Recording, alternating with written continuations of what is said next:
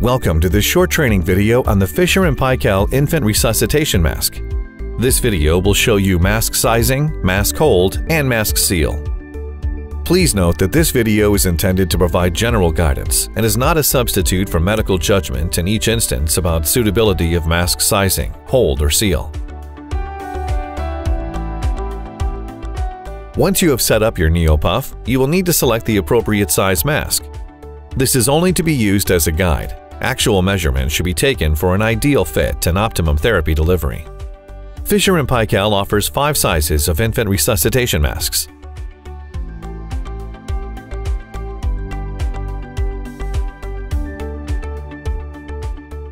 For this baby, the mask shown is too big as it overlaps on the chin and the eyes.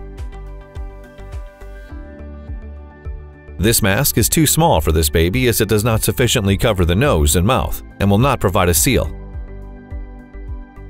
This is the correct size mask for this baby. The mask rim is resting on the chin and it covers the mouth and nose without extending over the chin or onto the eyes. When using the 2 large sizes of the mask, pediatric and infant, seal is achieved when the OK or C hold position is applied. To achieve the OK or C hold, the thumb and index finger should form a C shape or look like the OK hand gesture around the top flat portion of the mask. Apply an even distribution of pressure supporting the outer edge and do not encroach onto the skirt of the mask.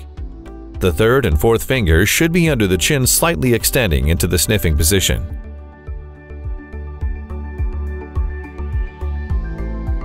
When using the smaller 3 sizes, neonatal, premature, and micro-premature, seal is achieved when applying the 2-point top hold. To achieve the 2-point hold, apply even pressure using the thumb and index finger to the top flat portion of the mask where the silicone is thickest. Do not hold the stem of the mask. The fingers should not encroach onto the skirt of the mask. The 3rd and 4th fingers should be under the chin, slightly extending into the sniffing position.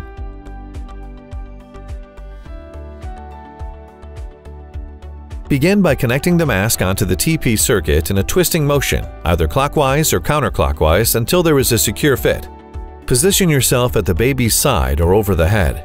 Both positions should leave the chest and abdomen unobstructed for visual monitoring. The infant should be on their back with their head in a neutral position.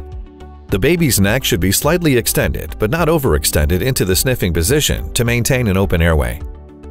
Place the edge of the mask at the tip of the chin. Your little finger should be on the chin tip to help guide the alignment of the mask as well as steady the hand. Roll the mask toward the bridge of the nose, avoiding the infant's eyes. Ensure you have the correct alignment so the mouth and nose are sealed. The Neopuff manometer will show set PEEP if seal is achieved.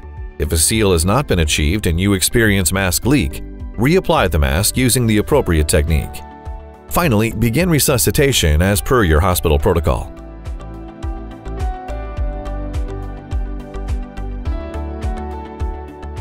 Always refer to the user instructions supplied with the product for full setup instructions, warnings, contraindications, and explanations.